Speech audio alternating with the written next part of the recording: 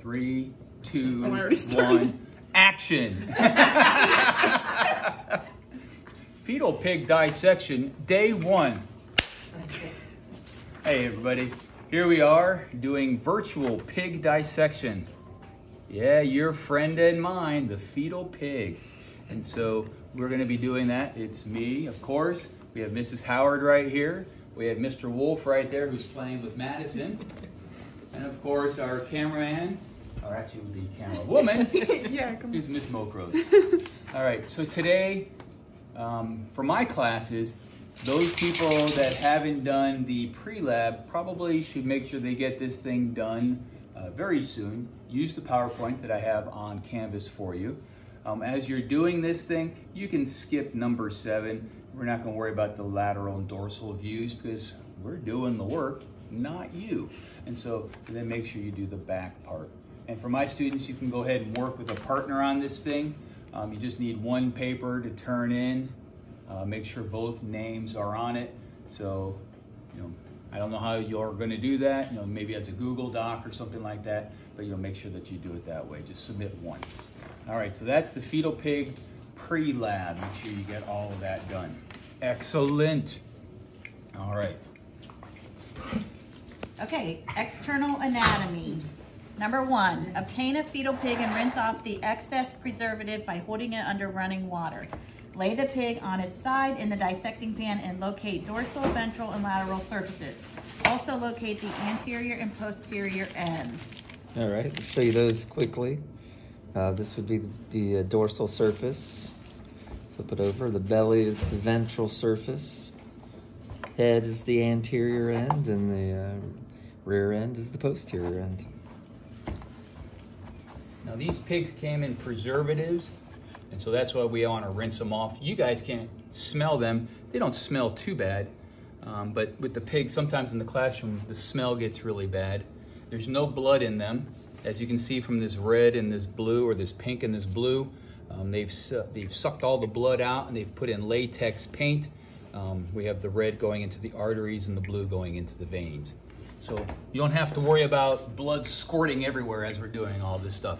Sadly, that's not going to happen. Now preservatives might squirt out. We can only hope.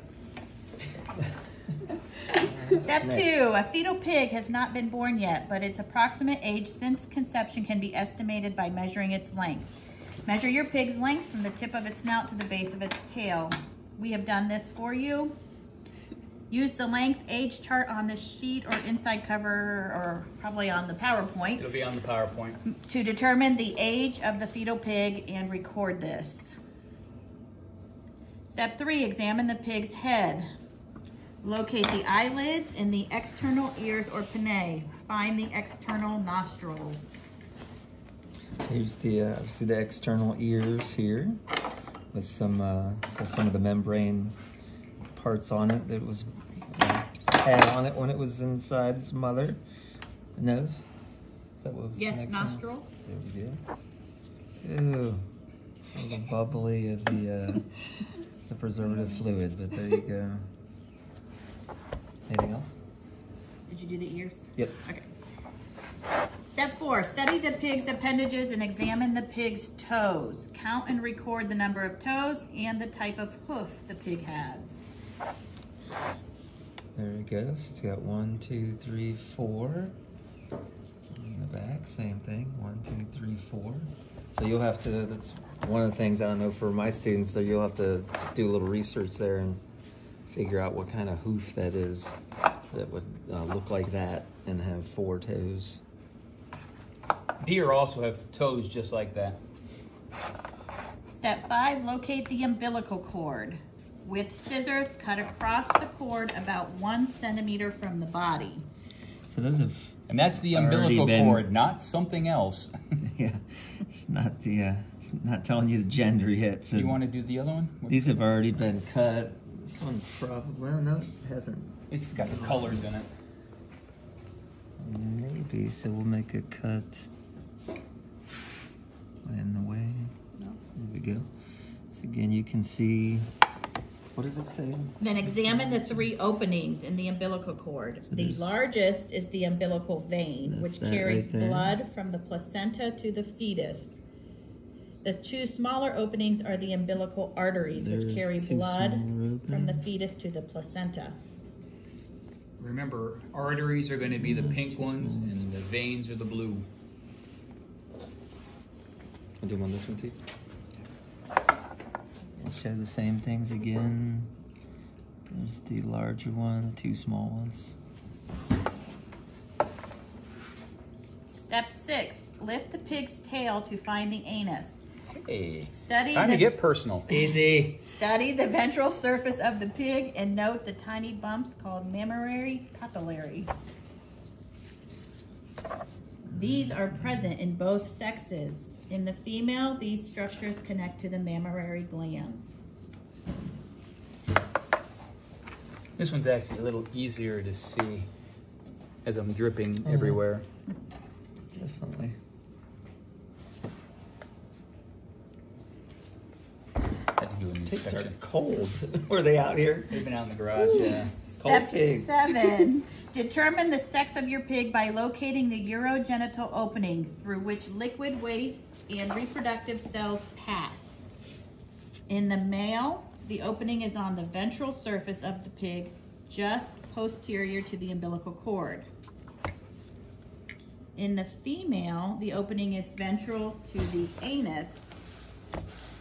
Record the sex of the pig. So, if you see there's only one opening here, which is the anus, there's nothing, like she said, there's nothing ventral, which is this direction, there's nothing there. So this is...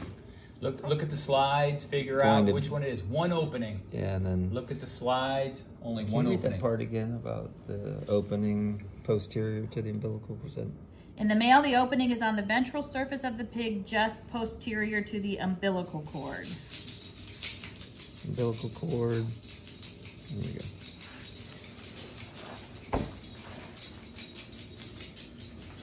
We're gonna skip 8 and 9. Okay. Skipping 8, number 9, with scissors, make a 3-centimeter incision in each corner of the pig's mouth. Your incision get the should honors. extend If you posteriorly need through to. the jaw. Extra. I will add to this that you guys, you're not getting to do this yourselves, and this is always a student favorite doing this part, which, to be honest, this might be the only part that I find slightly Oh, disturbing. I don't Oh, I'll find do it it. disturbing. Oh, I don't baby. care. I mean, it just, alright, so we make some cuts here. We're gonna cut through the mouth right now, and it's the crunching sound of the scissors going through the bones that a lot of students don't like to hear.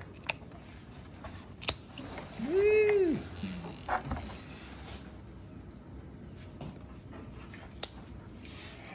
Oh, Madison's guinea pig. She didn't like it either. How's my cutting technique, Oh, people? beautiful. That's great. Alright, Miss Howard. So we made the cuts. Let's say All that. right. I'll give you the... Number 10, Give you spread the the honors jaws for that. open and examine the tongue. Here we go. tongue. All right, so there's the tongue. You can see along the edges right here are these little rough, feathery looking things. I think that's one of the questions that you'll have to answer. So that's the tongue. Number 11, observe the palate on the roof of the mouth. The anterior part of the palate is the hard palate, That would be this part up front. while the posterior part is the soft palate. Take your tongue and run it up on the roof of your mouth. The front part's hard, but as you take your tongue and go backwards, it gets softer. And that's this part right here. It's called the soft palate. And you know, you can sort of do that with your tongue if you can get that thing to go all the way back, your tongue all the way back. Don't choke yourself. All right. Step 12, locate the epiglottis, a cone-shaped structure at the back of the mouth. Should have brought paper towels. And that would be That thing right there. that. Above the epiglottis, find the round opening of the nasopharynx. It's going to be this hole that back down in here. You can't really see it too well. Of course, we're trying to jam all kinds of things in there, but So the probe is going into the nasopharynx. This cavity carries air from the nostrils to the trachea, a large tube in the thoracic which supplies air to the lungs. The trachea is what you can feel in your throat when you run your fingers up and down your throat, those little ridges. Those are the trachea. This is again the epiglottis, and that would go down into the trachea where the probe is going. Again, this one going this direction. The nasopharynx goes up towards the nose. Lets air come in through the nose. Step 13, dorsal to the glottis, find the opening to the esophagus. We're not really going to be able to see that too well. It's going to be down inside here, and you can almost get the idea it's down in there, but we really can't see that too well. Examine the tongue and note tiny projections called sensory papillae. 14, examine the teeth of the pig. Canine teeth are longer for tearing food. And you can see these things right here. They're pretty good size. And, you know, I've had students actually cut themselves on there because, you know, they weren't paying attention. They ran their fingers over those teeth. There's two on the front, and then just behind them, there's some smaller ones. So my probe is actually in between two different teeth. While incisors are shorter and used for biting. Canines, incisors. Pigs are omnivores, eating plants and animals. Number 15, label the drawing of the inside of the pig's mouth.